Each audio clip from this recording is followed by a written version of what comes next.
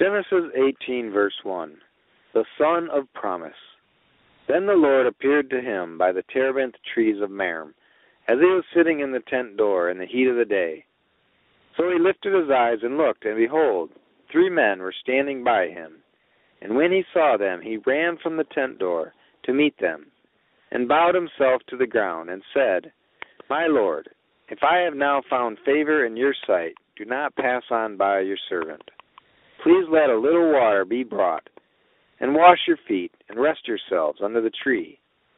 And I will bring a morsel of bread, that you may refresh your hearts. After that you may pass by, inasmuch as you have come to your servant. They said, Do as you have said. So Abraham hurried into the tent to Sarah and said, Quickly, make ready 3 measures of fine meal, knead it, and make cakes. And Abraham ran to the herd, took a tender and good calf, gave it to a young man, and he hastened to prepare it. So he took butter and milk and the calf which he had prepared, and set it before them, and he stood by them under the tree as they ate.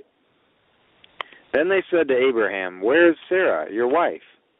And Abraham said, Here in the tent. And God said, I will certainly return to you according to the time of life. And behold, Sarah your wife shall have a son. Sarah was listening in the tent door which was behind him. Now Abraham and Sarah were old, well advanced in age, and Sarah had passed the age of childbearing. Therefore Sarah laughed within herself, saying, After I have grown old, shall I have pleasure, my Lord being old also? And the Lord said to Abraham, Why did Sarah laugh, saying, Surely I shall bear a child, since I am old? Is anything too hard for the Lord?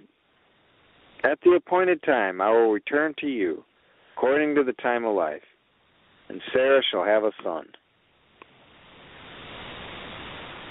But Sarah denied it, saying, I did not laugh, for she was afraid. And God said, No, but you did laugh.